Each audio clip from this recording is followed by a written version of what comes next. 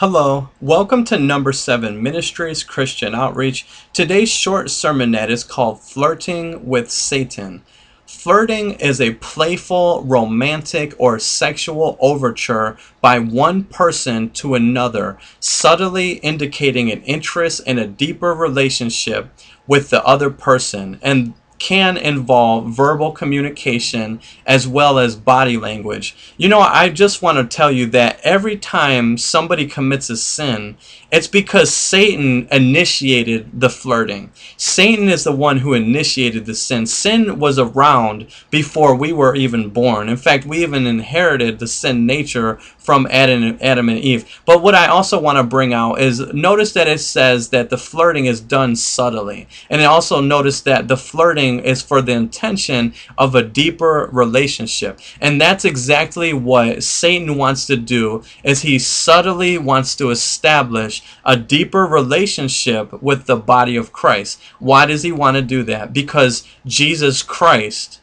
is known as the husband to the bride. We are the bride. Whether you're a man or a woman, it doesn't matter. Male and female, all are one in Christ, which means in our spirit body, there is no gender, which also means that there's going to be no marriage given when we get to heaven. So this is what I want to bring out, is that because Jesus Christ is the husband, Satan is another. He's another way. He's the broad way that leads to destruction. Satan is a whore, and he wants the bride of Christ to commit an affair. He wants us to cheat on Jesus Christ with himself. And the way that he's going to do that is he's going to tempt us. But the way that he tempts us is this. Look, when Satan wants to tempt us, he doesn't shoot off flares and he doesn't shoot off fireworks and make explosions, because if he did that, he would shock us. So what he wants to do is do it very discreetly, and he wants to be very manipulative.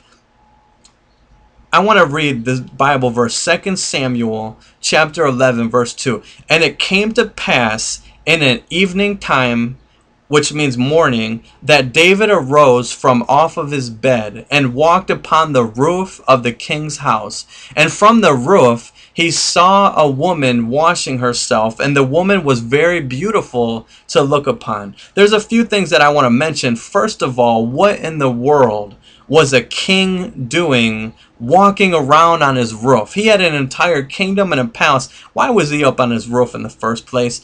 This is the thing. Just because he was the king, just because he had power, just because he had authority, does not give him permission to go and do whatever he wants.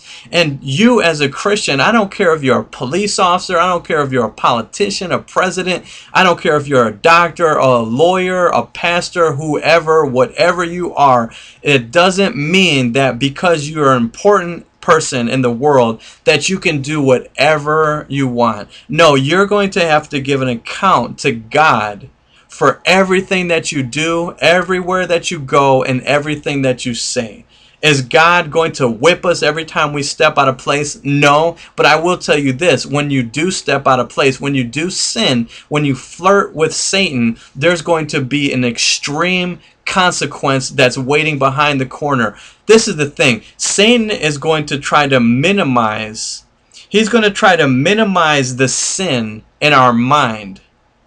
He's going to try to minimize the sin in our mind so that we're not shocked by the potential consequence that's around the corner. Satan doesn't want us to look at the consequence and the possible punishment and the possible reaction to the sin that we commit. Basically, what I'm saying is that when two people look at each other and they might have romantic intentions, right?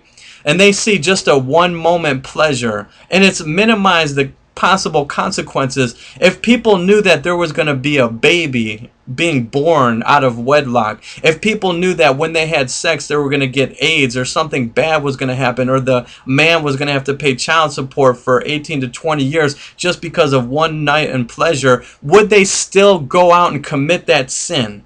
Probably not. And Satan doesn't want us to look at all the pain and suffering that comes around the corner with one little moment of pleasure. And I guess what I'm saying is not just so sensual or sexual. I'm talking about anything: money, greed, materialism, whatever your cup of tea is. That is what Satan is going to give to you. Your cup of tea, what you do like. Also notice in the Bible verse, it says that the woman was very beautiful to look at. It doesn't say the woman was a ghastly, ugly, hideous looking ogre. No, she was very beautiful to look at. And Satan knows what's going to be beautiful to you, and he's going to feed it to you. He's not going to give you something that you don't like. If you don't like to drink alcohol, he's not going to tempt you with that. He's going to tempt you with what you do like.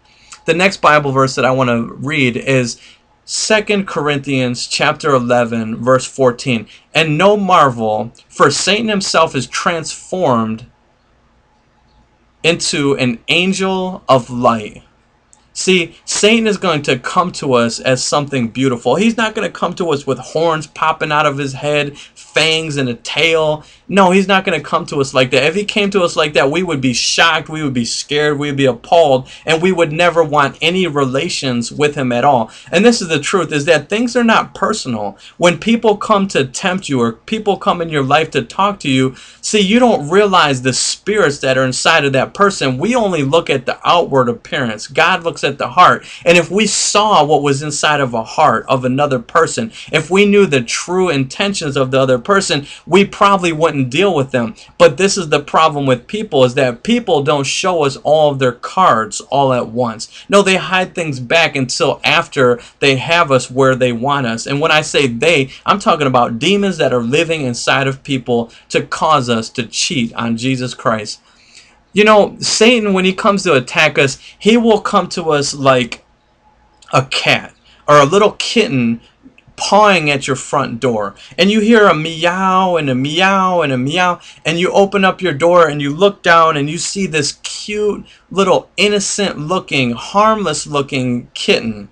And you feel so bad for the cat, for the little kitten. It's just meowing and purring, and it looks so cute and cuddly. And so what you do is you walk by your emotions and you strive to please this little kitten. So you go to your refrigerator and you get cold milk and you pour it into a bowl, and then you set it outside the doorstep and you allow the kitten to drink some milk.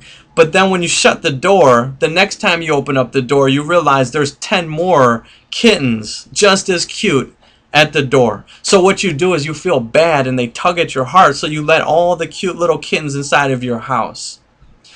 And then when you come back from work, your place is tore up.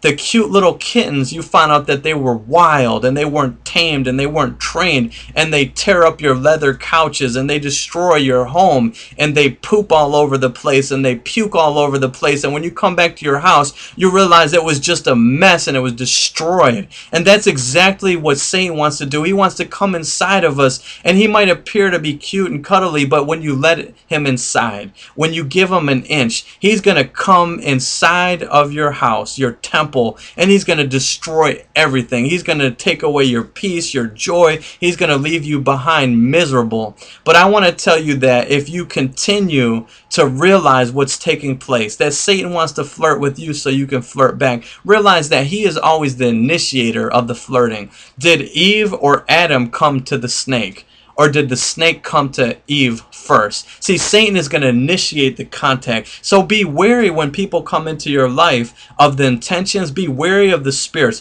Try the spirit to see if it's of God. God bless you and have a wonderful day.